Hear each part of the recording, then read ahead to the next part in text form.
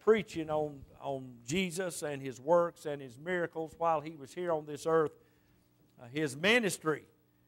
Jesus didn't just come and die. He was not just born of a virgin and die on the cross of Calvary and pay my sin debt, but while He was here, He was in ministry. He started His ministry around the age of 30 years old, and He continued. Now, I say He started, that's His public ministry. Christ was busy all the time of His life. But His public ministry that we have record of begins when He was about 30 years old and continues until His dying hour.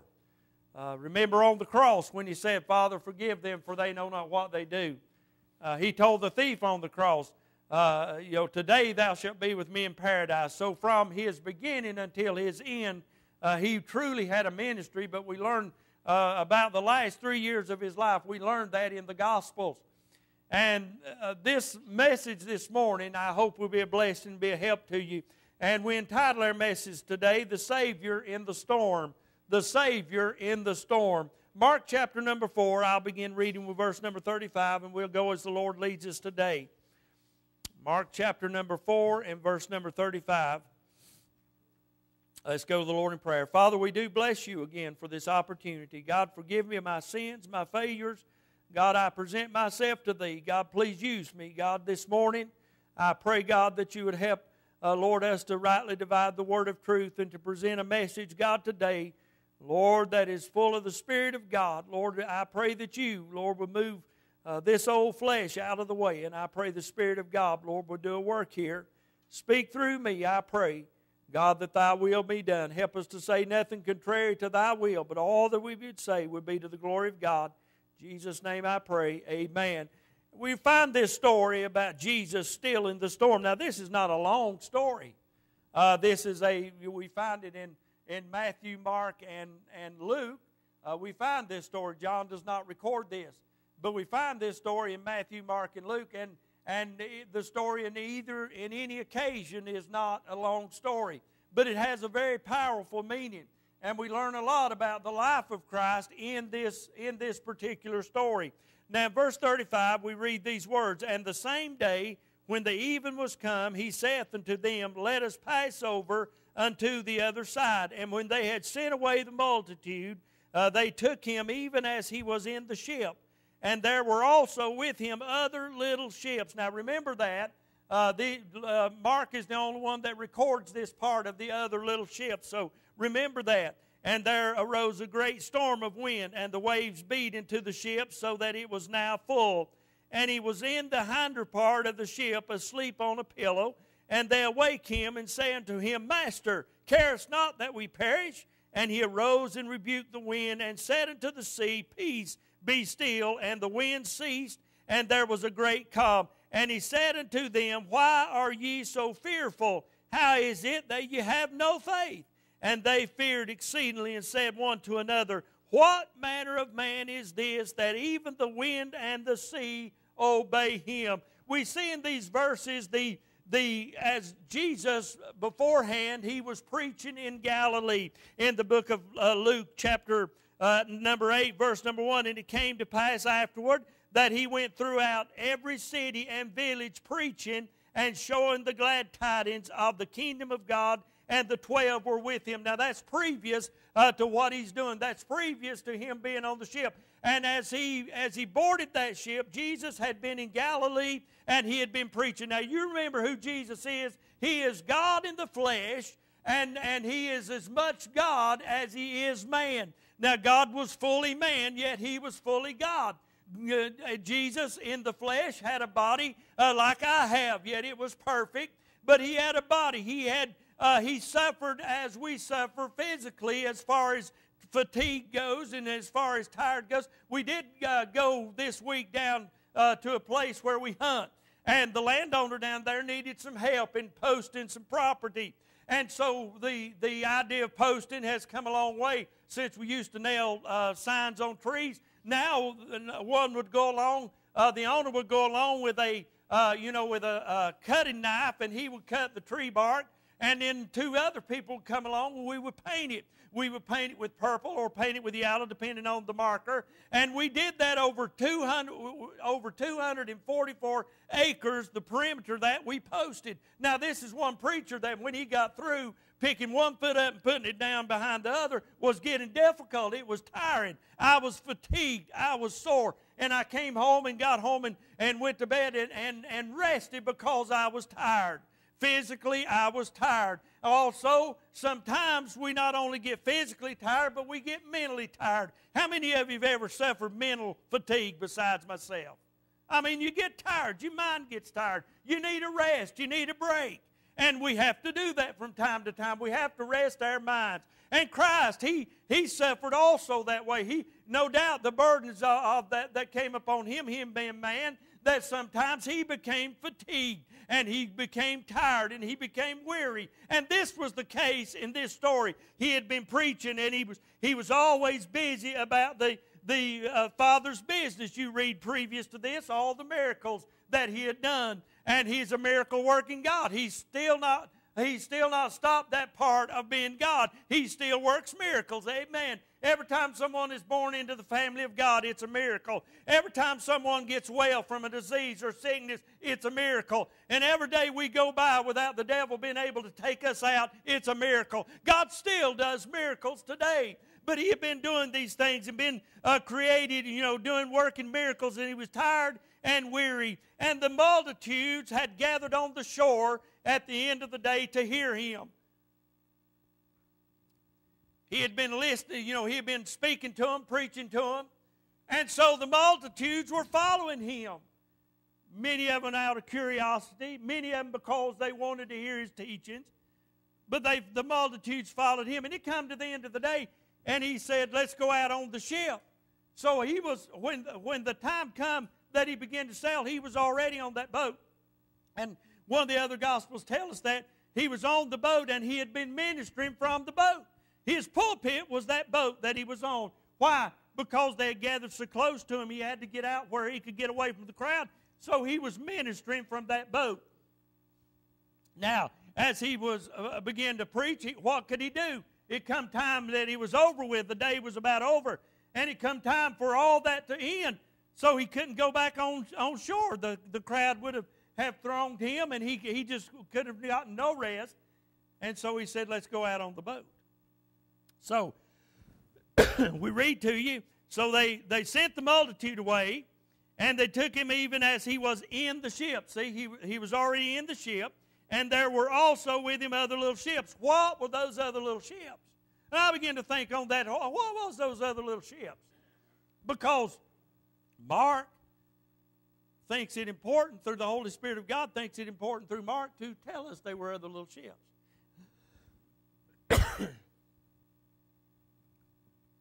I believe that those other little ships were people that wanted to hear more. And so there was others that had little boats around there. And they said, well, He's going out in a boat. Let's go with Him. There were faithful followers to follow Jesus all the time.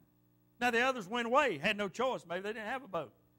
Maybe they wanted to, but it was not possible for them to do so. But those that could got out there in that boat, and they followed Jesus. They were out there. When everything I'm about to preach to you, we sometimes forget there was other little boats out there too. We sometimes forget that not only Jesus was in the ship in the storm, but there was other little boats out there also. So those other little ships were there with Him, and the reason for Him not only to get away from the crowd, so to speak, He wanted rest. He wanted some physical rest. He was exhausted. But that wasn't the only reason. You read on down in the next chapter, hallelujah, on the other side of the Sea of Galilee was a place where there was a man that was full of the devil. The man of the Gadarenes. And Jesus knew that, and so in order to get there, He had to go to the other side. And that was His mission. He said, let us go, and then we'll go to the other side, and I've got some business to take care of that. Remember when He went by the woman of Samaria, What did he say? I must needs go through Samaria. Now, he doesn't say it here, but I believe the same meaning is true. He must needs go across the Sea of Galilee because there was a seeking soul over there. None of these others maybe could go, but Jesus could. I want to tell you something, friend. There's places around this world that I'll never travel. There's places that I'll never preach, but somebody's going. And I can have a part in that through missions. I can help send someone else to go do something I can't do through missions. Now, friend, I'll tell you today, Jesus had a mission. And those others that wouldn't go or couldn't go, Jesus knew that there was somebody there that needed him. So he said, let's get in the boat and let's go in the boat. And I've got to go to the other side that I might do a ministry work there. So those other ships that were with him, they had nothing else to do but to follow along. Now, Jesus was weary. We see that he found him a place in the hinder part of the ship and lay down and went to sleep. How many of you ever been so tired that you could sleep on anything, anywhere? I've been that way and done that. I mean, driving a car ain't no problem for me to go to sleep if I'm tired enough. Amen. And that's a dangerous thing to do. So if that goes to happen, I pull off and let my wife drive. And then the thing about that is I never can sleep when she's driving. And you men know what I'm talking about. All the ladies are frowning at me. I'm just telling you, that's the way us men are geared up. Some of you shaking your head. Bless your heart if you can do that, men. You have to tell me how you do it. But, you know, my wife has no trouble when I'm driving the car sleeping. I mean, we can drive off down the road going somewhere, and 10 minutes later I look over and she's got her pillow curled up on the side, and she's knocked out. I mean, she's sleeping. And then that makes me think, man, I'd like to be doing that. If I'm not careful, I'll be doing that. I'll be wanting to doze off. So I pull over somewhere and not drive while I'm sleepy. I've got a little better sense than that, I think, sometimes. But anyway, he was tired and he was sleepy and he needed to journey. Now, he's on a boat. I've been out on several boats. I've been out deep sea fishing for a few times, and I don't know that I could sleep on that boat. I mean, the way it churns and tosses, and I don't know if I could. I guess if I was tired enough, I could. But Jesus was so tired that he fell asleep, found a pillow, and fell asleep in the hinder part of the ship, and he's sleeping. Now, the sailors that are with him, the disciples that are with him, they're minding their business. They're sailing the boat. Jesus is asleep. Now, I wonder what that conversation might have been like around those disciples. The Lord is tired. The Lord is tired. The Lord is resting. And maybe that's the conversation. And then comes the storm. The storm came down off of those mountains around the Sea of Galilee. And if you've been there, if you've not, let me describe it to you. The Sea of Galilee is really a lake, and it's a huge body of water. But you wouldn't think that it could get as rough as it does, simply because it's not an ocean. But those being warm and humid down around the Sea of Galilee, that mountain air from Mount Hermon and those mountains around there sometimes come pouring off of there, and a draft will bring those cold air down into that hot air, and what you get is a storm, and a terrible storm. Some say this storm was more severe than many others that they had been in, even to the point of being tornado-like winds. But Jesus was asleep, and the storm came on, and it was a sudden storm. And on the Sea of Galilee, storms can come up suddenly. I was there a few years back, and one thing we were going to do was get on the Sea of Galilee, and we were going to sail from this point to this point to this point, and instead of driving the bus all the way around the lake, we were going to go to those points that we were going to see by boat. That's going to be an interesting thing. I was looking forward to that. Well, we got out on the boat, and the waters were a little choppy, and we got out a little ways. The sails were up, and we were doing pretty good, and then it got rough. And I mean, it got rough. The waves were, the swells were probably 4 or 5 foot high, and that little old boat out there was a tossing and a turning, and people were falling out of their chairs, and I was hanging on for dear life, and I thought, man, this is going to be fun. Now, people also were getting sick. I don't get seasick but they were. And so finally we got out there and we had done just about all that they could possibly do to keep that, boat floating, and they did a good job and all of that. We weren't in no danger. But he said, we're going to have to pull to shore, and we're going to have to go by bus. It's too rough out here to do this. Now, if it was worse than that, Jesus was sleeping and the men were frightened because the storm came. So the storm came, the disciples were frightened, even though Jesus was there. Now, these disciples had saw all the miracles that Jesus had done. They saw him heal the sick. They saw him raise the dead. They had saw him, bring the blind their sight and cause the deaf to hear. And Jesus, that same God, was right there with them. But he was asleep. And they were afraid. They were frightened. Even though Christ was there, they were afraid and they were fearful. So, as they cry out to him, Lord, we're going to perish in this storm. You're sleeping. Will you do something? Will you help us? God was right there. He hadn't went anywhere. And so Jesus says, he arose. He got up off of his pillow. He arose and rebuked the wind, and the one that made the heavens and the earth, the same voice that spoke men into existence, that created the heavens and the earth, that in 6 days he created the heavens and the earth. On the seventh day, this same voice of God rose up and spoke, and the winds and the seas obeyed him. He said, peace, be still. Now, when he said peace, be still, we always relate that to him calming the storm, to him calming the sea. But I believe in the same manner, when he said peace, be still, I believe he was talking to those disciples. It's all right. Everything's okay. I'm in the boat with you. I'm where you're at. I'm going through the same thing you're going through. And it's going to be okay. So he says, peace, be still. And the wind, he didn't say it calmed down. He said the wind ceased. Now, if you've ever been out on even the ocean, I've seen the ocean where no wind was blowing in it. It really looked like it was no waves. There was a little bit, but it was just flat. I've been out on the lake before, and when there's no wind, and it was just a perfect peace, a perfect calm. So that's what happened on the Sea of Galilee that night. That's what happened. The sea lay down flat because Jesus said, peace, be still. And not only did there become peace in those disciples' heart, but the sea became at peace, and it laid down under his instruction, and under the authority, the storm had to cease. Amen.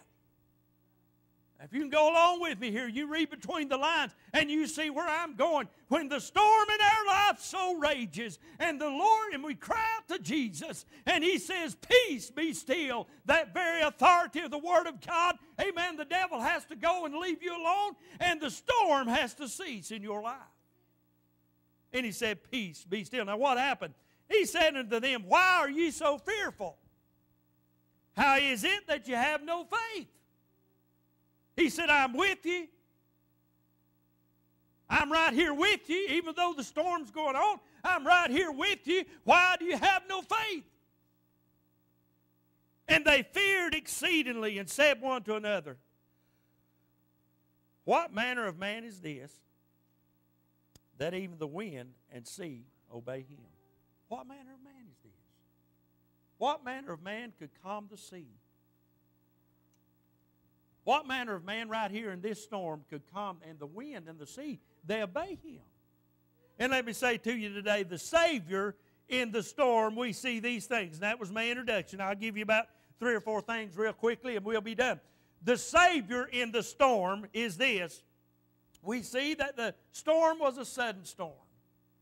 As we described to you earlier, all of a sudden it was calm, and when they left it was calm and the sailing was good. But suddenly there came a storm upon the sea. Sometimes, my friend, things are going well for you and I. Sometimes things go along real good and we think everything's perfect, and it seems like, the devil's not rocking the boat even in the church sometimes. Listen, when it's that way, you can expect something to happen. Amen. You can expect the devil to try to cause a storm in your life. And sometimes that's what I see going, and sometimes I'm fearful because, I know something's going to happen, that the devil brings a storm in my life and a struggle in my life. Sometimes it happens in the church. But guess what? Jesus can say, peace, be still. Now, the storm was sudden. It was unexpected. How many of you face storms when you just expected it to happen? We don't ever expect that, do we? Now, today, with our weather, we've got weather forecasters that they can be right or they can be wrong. This last time, they happened to hit it perfect. It seemed like everything fell in place for them, so you give them kudos. But sometimes they'll predict a storm and it never happens. It'll go another direction or something. But it's never expected, and sometimes we get, I went to bed before no snow in the forecast and wake up 4-inch snow on the ground. Where'd that come from? It was unexpected. Now listen, the storm in your life sometimes is an unexpected storm.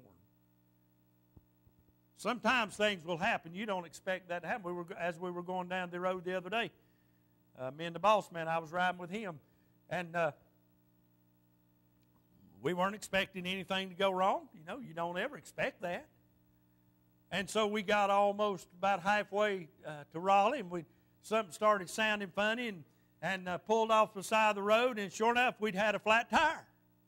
And he got it off the road, and that was unexpected. We didn't expect to have a flat tire. I didn't go that day saying, boss man, I expect we're going to have a flat tire today. Better make sure the spare's pumped up. Better make sure you got a spare and it's pumped up because I'm expecting a flat today. Now, do y'all ever do that? Do you ever go out expecting to have a flat tire? Anybody? Now, if you do, you know better to start with because you know what's wrong with the tire to start with. So, sure enough, we got out and yep, it's flat all right. I said, yep, it ruined that tire too. You couldn't get off the road quick enough and it ruined the tire. And it had a hole in the bottom of it. He'd run over something or whatever had happened. But he got the jack out and got everything together and looked under there. There's a spare tire in there, got it down. It did have air in it. Y'all expected to tell me. You expected me to make the storm worse, tell you it didn't have no air in it, but everything was fine. We changed it, went on down the road. But I was in the car. I said, boss man, I said, now we didn't plan on that. But I said, Lord may have stopped us right here for a reason to let some traffic get out of our way to keep us from getting killed down on the highway somewhere. I said, I don't know why. And he began to think about that, and he said, yeah. He said, that could very well be right. And so, even though that was a small thing, it was unexpected. The storms, that wasn't a storm either, by the way. That was just an incident that occurred. But if you're facing a real storm, you're not expecting it. Now, I wasn't expecting what happened the other night with the prayer request that I asked you about. I wasn't expecting that. But guess what? I knew who to call on when the storm came. Amen. I knew who to ask for prayer. Amen. I knew who to talk to. And I knew who to call upon to help me pray. And guess what? That storm was quick and that storm was fast, but that storm terrified my life. But thank God I'm glad for a church that'll pray and will help me pray. And I'm glad you all helped me with the storm. Amen. The storms in your life are unexpected storms. But Jesus is there in the storm. The storms in your life, many times you're unprepared for. You're not ready for it when it comes along. But just remember, Jesus is there with you in the storm. Even though it's unexpected, even though you're unprepared, and even though sometimes there'll be unusual storms. Now see, the devil knows how to affect us. He knows how to cause us to kind of lose our faith for a little while, or cause us to want to give up, or cause us to want to quit, because the storms sometimes are unusual. And the devil always knows which way to hit you. He knows what buttons to punch. Now there's things that the devil don't bother me with much because it doesn't do him any good. It doesn't help him in trying to defeat me if he does certain things, because he's tried it and it hadn't worked. So he's always got some nasty trick up his sleeve. That's why he's a devil. He's always got some nasty little trick up his sleeve that he'll bring about and bring upon you to try to cause you to lose your faith and lose your hope and get discouraged and quit on God. Now, I believe that was what Jesus was trying to tell his disciples here. This storm was unexpected. This storm was you were unprepared for. Now, how do I know they was unprepared for? Well, they were on the boat and they didn't go back to get any provisions for a storm, so they were unprepared. But Jesus knew what was going to take place, and it was an unusual storm that came upon them. See, they'd been out in many storms, and it never frightened them before. But this storm was terrible enough for them to frighten them, and they would call upon Jesus. So your storm may be that you're going through today. It may have been somebody is facing something, amen, that maybe only you and God know about today. I'll tell you something. You and God know about it. That's all it has to know about it. And He will help you in your storm. Amen. He will help you in your storm. Not only was that storm sudden, but we see the severity of the storm. It was like no other that they had ever seen. As I said a minute ago, they had been through many storms, but nothing like this one. Nothing to terrify them to the place where they thought that they were going to perish. The boat had become full of water, and no doubt they had faced terrible storms, but nothing like this one. Friend, I'm telling you, your storms may come and they may go, but look, when you face one storm and God helps you in it, remember there's another one coming your way. There's never a time when you're not going to face hardship. There'll never be a time as a believer when you don't face storms. But I thank God today, God was with me in the last round. Hallelujah, He'll be with me in the next. Amen. I faced the storm with the Lord Jesus Christ the last round. Thank God, amen. I know He's going to be there the next time. When a storm comes in my life, there's a God in heaven. There's a Jesus that'll look around and say, peace be still. Amen. That's the kind of God that I've got. That's the kind of God that I serve. One that when my storms are raging in my life, there's God that can help me. Amen. I can walk away with a smile because God helped me in the storm. So that storm being an unusual storm and being a storm of proportions they had never seen was very severe. And then we see in their storm that the severity of that storm, it caused them that their efforts were futile. Their efforts were useless. No doubt before they woke Jesus up, they tried to bail out. They tried to let the sails down and let the ship go and just let it ride it out.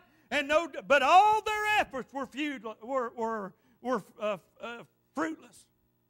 All their efforts were useless in that time of the storm. I'll tell you something. Sometimes we face a storm and all God wants us to do is call out for help.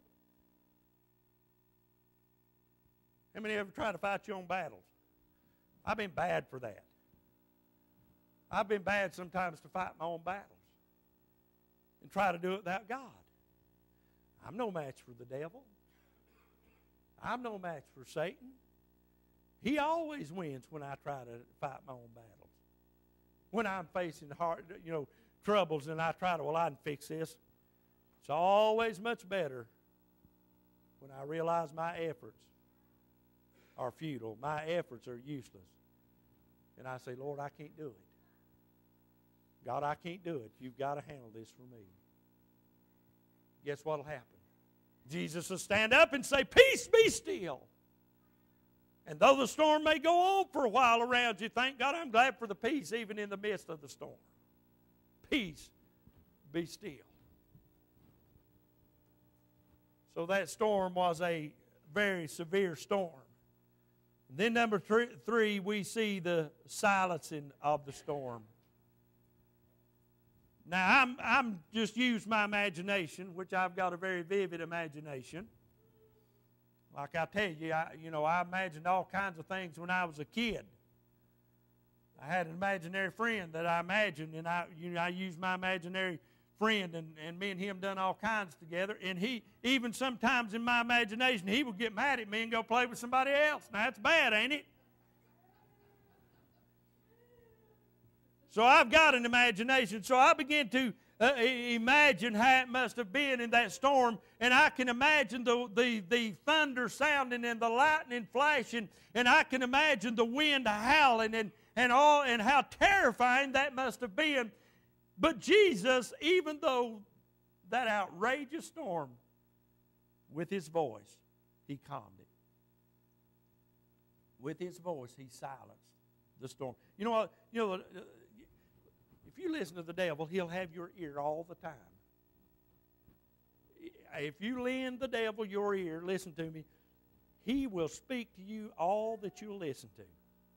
Sometimes the devil gets on your people. I'm just telling you.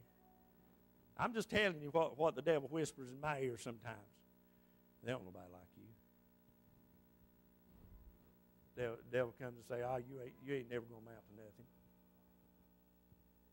I want to tell you something. Little is much when God's in it. And when the devil comes, sometimes I think, the devil's right. And I don't claim to be anything but saved by the grace of God. But the devil will tell you everything. He'll tell you how your family don't love you. They don't nobody care about you. And if I listen to all that mess long enough, you know what I'm going to get? I'm going to get down in the dumps. I'm going to have to watch my step or I'm going to step on my bottom lip. And I get down in the dumps and I'll get depressed and I'll get dejected. Because here's come the old devil, and I've lent him my ear, and I've listened to what he's got. Let me remind you who the devil is. He's a liar. He don't tell the truth. He can't, even if he tells any amount of truth, it's by some way to deceive you. If there's any element of truth in him, it's for his benefit to deceive you or to make you feel bad or to make you feel useless. I'll tell you, there's not a saved person in this building this morning that God cannot use and that God will use if you'll just let him use you. I don't care what you've done, who you are, what situation you've been in life. If you're willing to be used of God, God can use you. And God will bless you. It doesn't matter to me. I'm tired of this bunch that runs around today and says, well, God can't use that one because they've done this in their life. Hey, when I got saved, I got my sins under the blood. Amen. When I got right with God, I got my sins under the blood. And no matter what's going on in my past, amen, God can use me if I'll just yield myself to him. So don't listen to the devil. Don't lend him your ear when he's trying to cause you to, to be in doubt or to be in fear. Amen. Don't lend him your ear. Just go to the Lord Jesus Christ. Say, Father, help me. Jesus, help me. I'm in a storm and it's raging, and let God deal with the devil. Because the devil's already beat. Now he's fighting, and he'll fight to the very end, and then he'll go into hell for 1,000 years, into the bottomless pit for 1,000 years, and he ain't going to give up. When he gets out of there, he's going to fight again, and then God's going to put him in his place in the lake of fire for eternity. But friend, he's not going to give up. Don't you give up on God. Believe me, friend, tonight, greater is he that is in me than he that is in the world, and God will give the victory in our storm. Last of all, we see the Savior in the storm. Even though Jesus was asleep because he was tired physically, he was wore out, and he was slumbering away.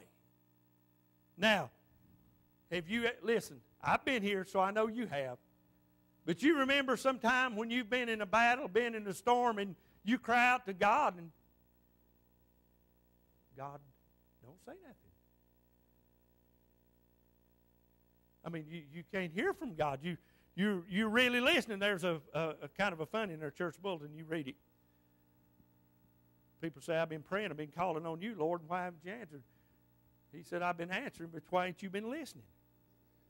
But sometimes you've been listening and you've been waiting and you've been agonizing before God. Oh, God, help my young'uns. Oh, God, help my family. Oh, God, heal this person. Dear Jesus, will you help me, Lord? I need your help. And you get up and you feel like your prayers has not went anywhere. So you begin to check up. Lord, there ain't no sin in my life. And you said if I call on you, you'd hear me. And God seems like it's silent. A very well-known preacher in our area one time said that he hadn't heard, and I believe him. He said, I've not heard from the Lord in over 7 years. But he's one of the greatest preachers that I've ever known. You know what he done? He knew God was there. God was being silent toward him, but he knew God was there, and he knew he was in the will of God, and God was still helping him preach, but he just hadn't heard from him. Sometimes, friend, it seems like we don't hear from the Lord. But you got to see that God's still working. You got to know, even though you can't always hear it, even though sometimes you don't even feel it, thank God you know by faith that God's still working, God's still moving. I've been told before by people that they didn't even feel saved. I've been there a few times myself. I don't feel like I'm saved. But again, I've done what the Bible says. I believed on the Lord Jesus Christ, and I have been saved by the grace of God. And I don't listen to the devil when he comes with his lies trying to tell me that. Because I've done what the Bible said. I've confessed. I believe by faith in Him. I've done what the Bible says. Friend, I'll tell you, when Jesus is in the storm, when we see the Savior in the storm, even though we may think sometimes He's asleep and not hearing us, by faith you know that God is listening and God is hearing, and that if you'll stay with the Lord, He'll answer your prayer. He'll meet your need. He'll do that in His own time. Part of the problem is He's not asleep, but we're in a hurry. God's never in a hurry. God's never late. But He's never in a hurry. You know, they accused Jesus when He raised Lazarus from the dead. They accused Him of being late because they asked Him days earlier, and He accused Him of being late. No. He wasn't late. He did that there might be a manifestation of the power of God. He did that for a reason. Listen, God's always got a reason for His time and what He does when He does it. And so, friend, today, if you're going through a storm, maybe you're about ready to bail out of the ship. Maybe you're about ready to give up. I want to tell you something today. You stay with the Lord. He'll come through.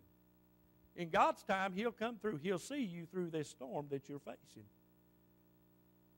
And I can attest to that not only through the Word of God, because I believe it, because of all things that have happened in my life that I thought it was just nothing's ever going to happen. But in God's time, God comes through and God blesses. Even though we might think that He's asleep, He knows our need. Jesus knows what we need. Jesus knows our fear. Jesus knows the storm we're facing.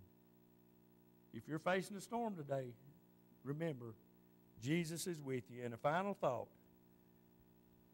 I'd rather be in a boat with Jesus than out on my own in the water. Stay in the boat. Stay in the boat with the Lord. If you're facing a battle, remember, God's greater than your storm. And you've heard the song maybe, or the saying that the next time the devil tells you how big your storm is, you remind the devil how big your God is. And friend, God will help you in your storm. Father, we thank you, Lord, for the Word of God this morning. Lord, we thank you for your help. Lord, seems like, Father, we've tried our best, Lord, to help this morning through the Word of God. I pray, dear Jesus, God, that whoever's here this morning that's in need of this message, God, that they'll respond to Thee today and let you, Lord, help them. If there's somebody here this morning that's about ready to get out of the boat and quit, Lord, remember, there's no help out of the boat. You've got to stay in the boat with the Lord. Lord, and I pray, God, you bless. Lord, help us now. For someone here that's lost and don't know you, I pray that you'd save them. In Jesus' name, amen. Every head bowed, no one.